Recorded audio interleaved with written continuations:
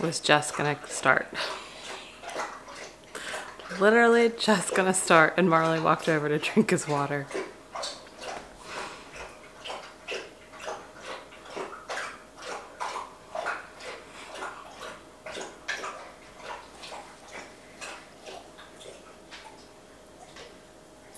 And we're done. Okay, that took about 30 seconds. I'm gonna edit part of that out, but he literally did that for 30 seconds. Good morning, friends. Amanda with the Happy Homestead here. Today is Thursday, August 17th. I am sorry I did not do a preserving project yesterday. Everything just caught up with me yesterday. So much that I literally fell asleep at 8 o'clock at night. Slept for, I think, close to 10 hours. I was exhausted. So I apologize. That did not happen yesterday with preserving, but we're gonna make up for it today.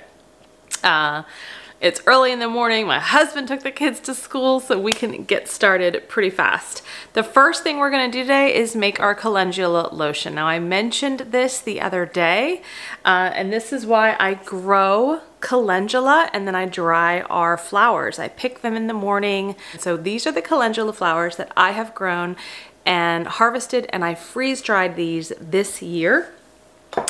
But previous to this year, I would just buy some organic dried calendula. Now, interestingly enough, you can see the color difference there.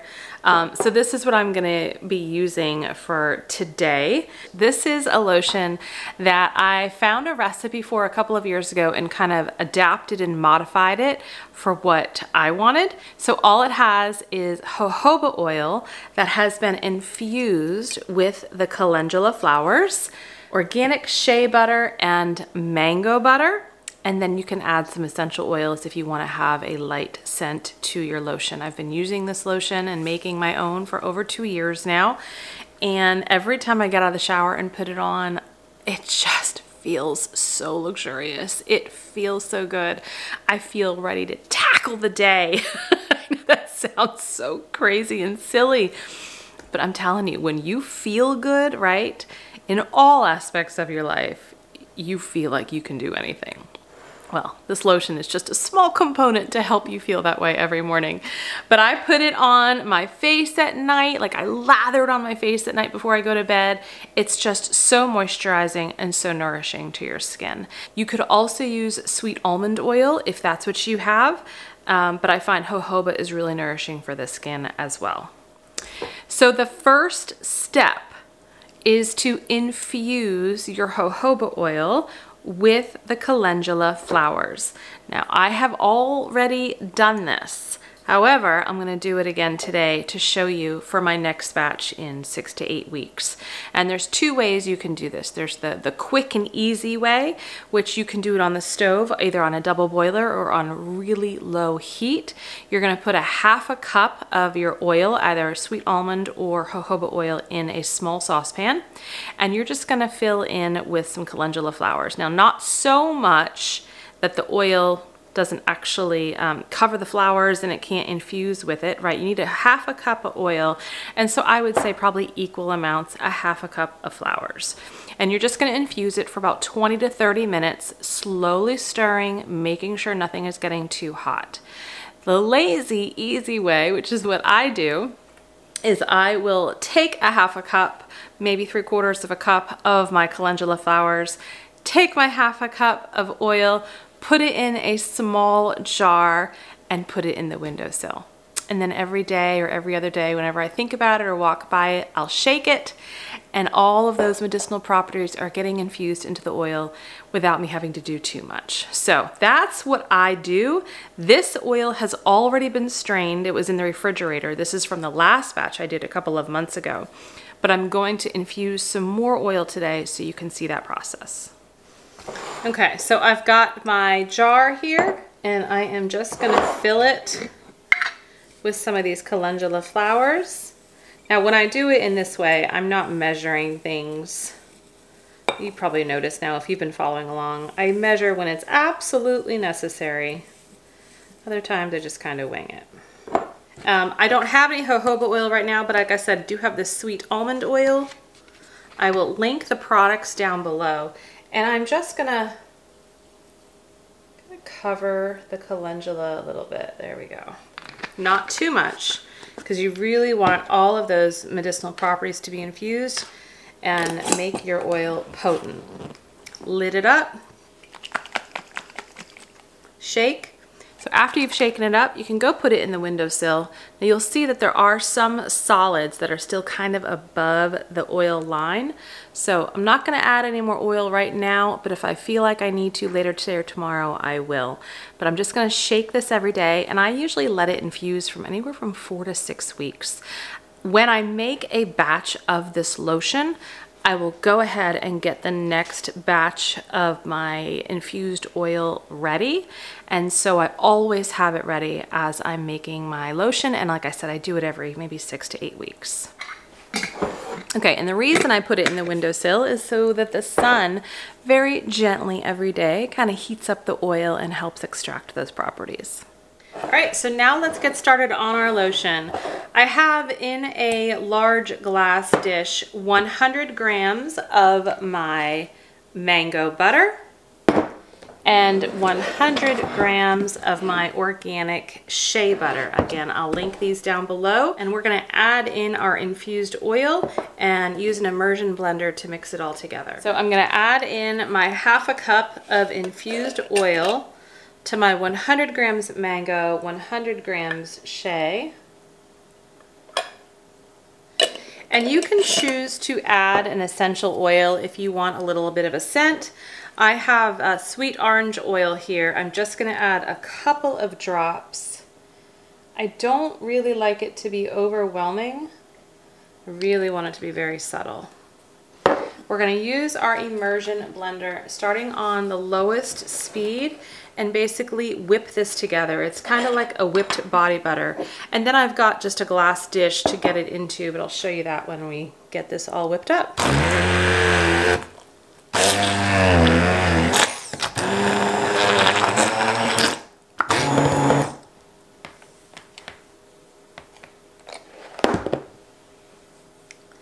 And that's it. It takes just a few minutes to put it together. And then once everything is really emulsified together, I put it into this glass dish. This is just one of those really pretty Weck jars, W-E-C-K. I love these jars. I don't actually ever put a lid on it, but I have it in a really wide opening glass dish so I can easily just kind of scoop my fingers in and take what I need at any point in time. A couple of things to note.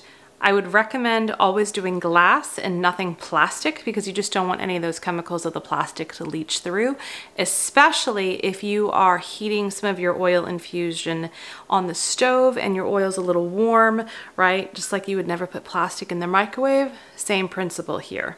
Secondly, if you're not planning on using this within a couple of months, right? This usually lasts me, like I said, anywhere from 6 to 8 weeks, maybe a little longer.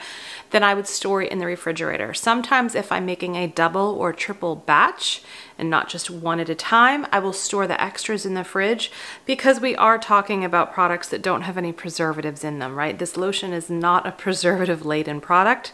You saw me put in what is in it. And so I would store it in the refrigerator when I am not using it readily available at any point in time. But because I just used one batch, I just go put this in my bathroom counter and I use it as needed. So we are going to use a rubber spatula to get everything into our Weck jar.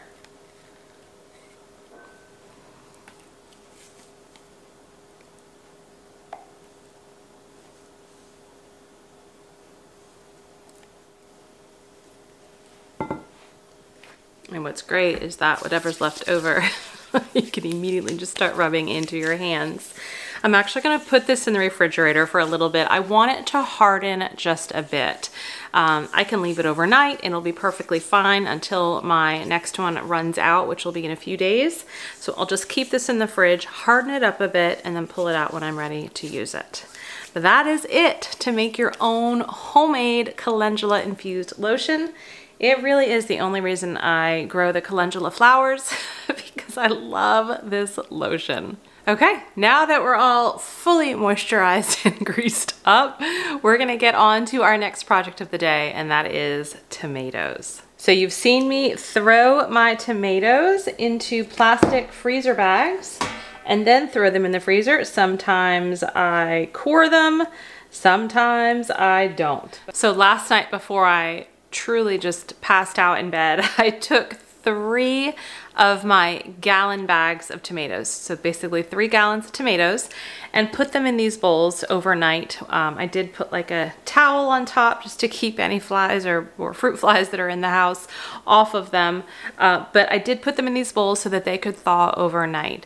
And I'm going to attempt to show you how to make sauce a couple of different ways over this month and possibly into September, just so that you can use your tomatoes up and figure out what works for you based on what you may have at home. So today is just really a small batch, 3 gallons. Usually I do this with all of my tomatoes, anywhere from 8 to 12 gallon bags at one time, and I make it a big day event.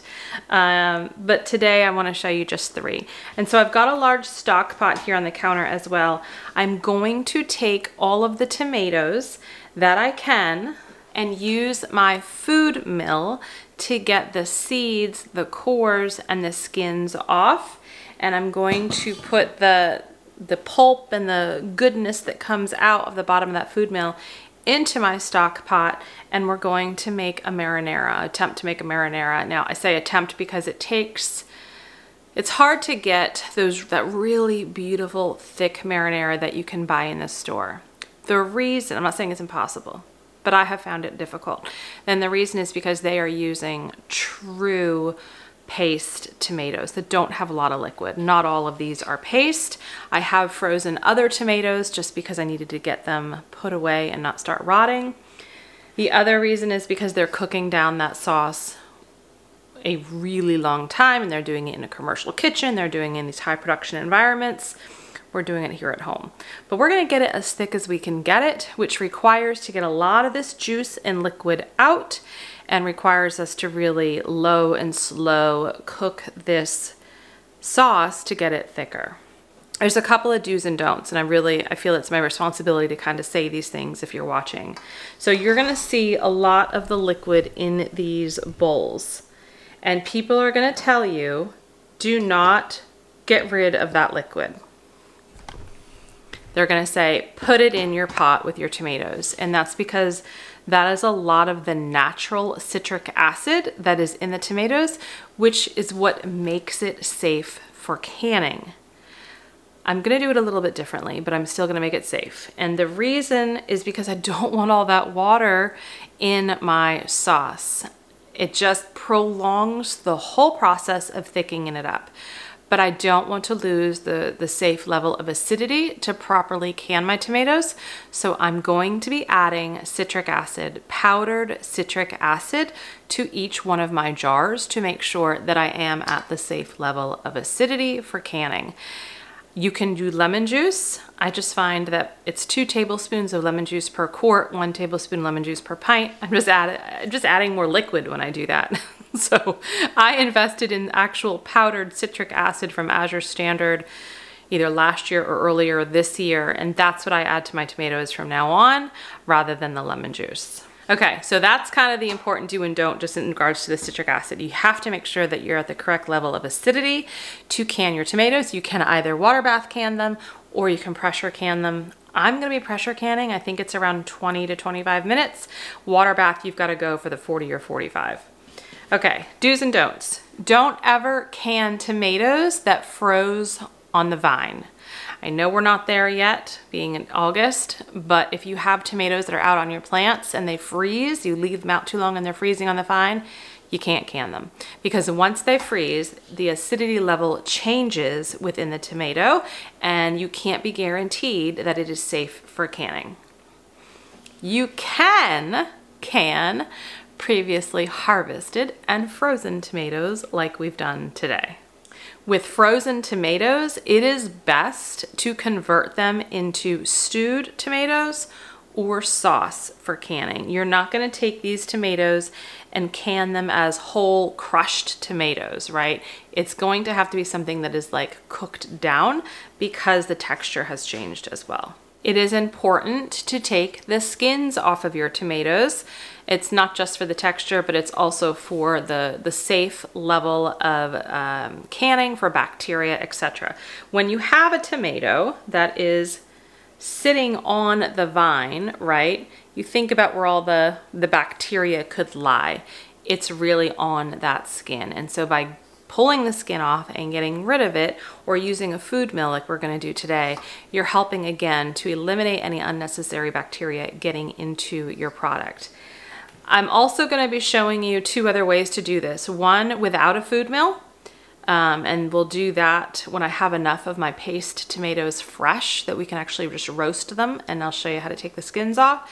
And then the third way, I'm going to be using my MacDaddy tomato milling machine. I bought it pre-pandemic or during the either 2019 or 2020. And it was an investment, but it is amazing. I can whip through those 12 to 15 gallons of tomatoes in maybe 30 minutes. Like, it's pretty awesome. So I'll show that on a different day, but I wanted to show you a couple of different ways so that you can do this at home. I'm going to start getting my tomatoes that are totally thawed in my mill, and then the pulp in the stock pot. I have 2 pots here because some of these tomatoes really are still frozen. So actually, let's start there. I'm gonna get the really frozen tomatoes in the larger pot and put it on the stove just so I can heat them up enough to really get them through the food mill. And then the ones that are soft, we're gonna throw right in.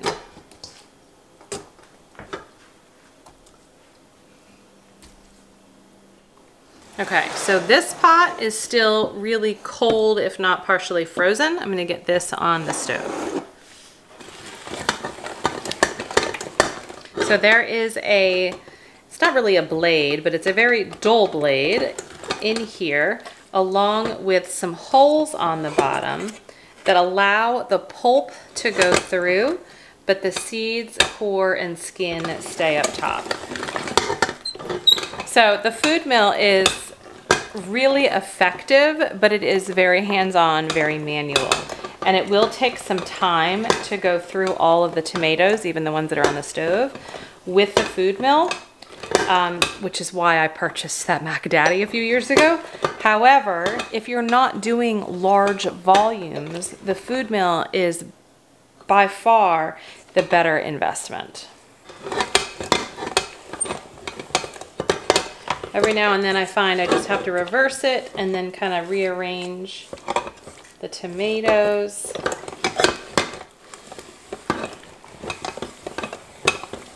And you'll see on the bottom that pulp is coming out. All right, all the tomatoes that were on the stove are good and heated through. We're gonna continue back with milling them in the food mill.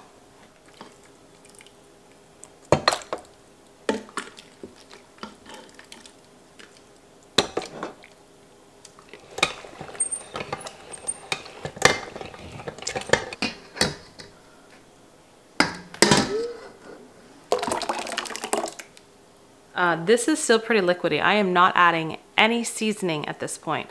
I'm just gonna get this on the stove about medium heat, get it to a slow boil, and then stir it every now and then, but it's gonna stay on the stove for a few hours.